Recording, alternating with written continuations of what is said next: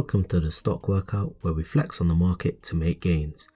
In this video, we're going to be talking about Zomedica, ticker symbol ZOM.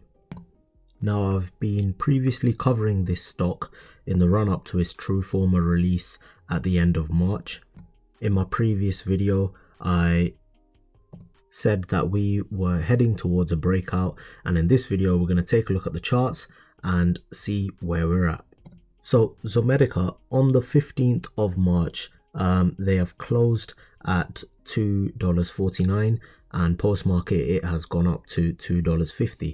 Now, there's a lot of good anticipation and good sentiment towards the release of their Truforma platform. This is one of them hot stocks at the minute, so I'll be going over this and reviewing this as we come closer and come towards that end of March date, just so everybody can have a insight to my analysis of this stock.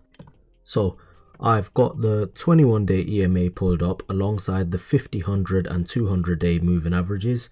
Those are the simple moving averages.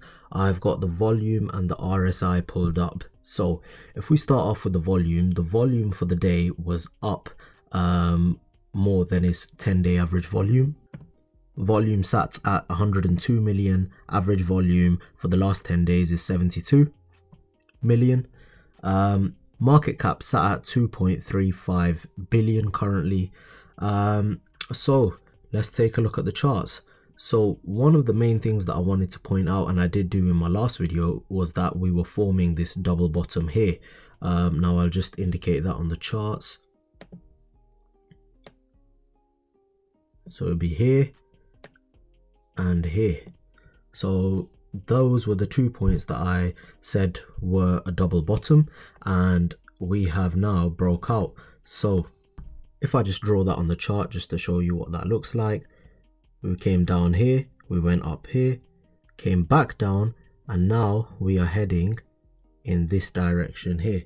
So hopefully we are going to see newer highs, and we are hopefully going to retest that previous high sat at around $3.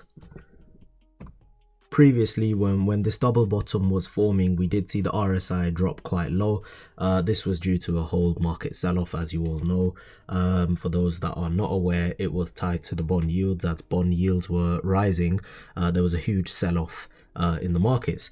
So RSI dropped twice, dropped quite low twice, and we saw a reflection in that in the price. This double bottom's formed and we have pushed through. Now if I get rid of this drawing that I've put on, there's another point that I want to point out. If I just draw a square over this area here, now what you can see within that is the 21-day EMA crossed over the 50-day moving average, then the 100-day, and now the 200-day moving average again. That confirms we are back in bullish territory.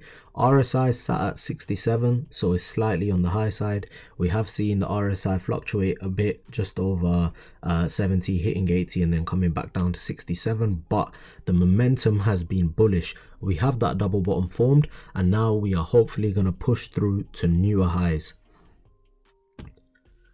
The 21-day EMA crossing over the 50, 100-day and 200-day moving average indicates that we are in bullish territory. The bulls are in control, and given the fact that Truforma is only roughly around 2 weeks away at the end of this month, there's a lot of good sentiment towards it, a lot of buying pressure, a lot of people want to get in on the stock, and that is pushing the price higher.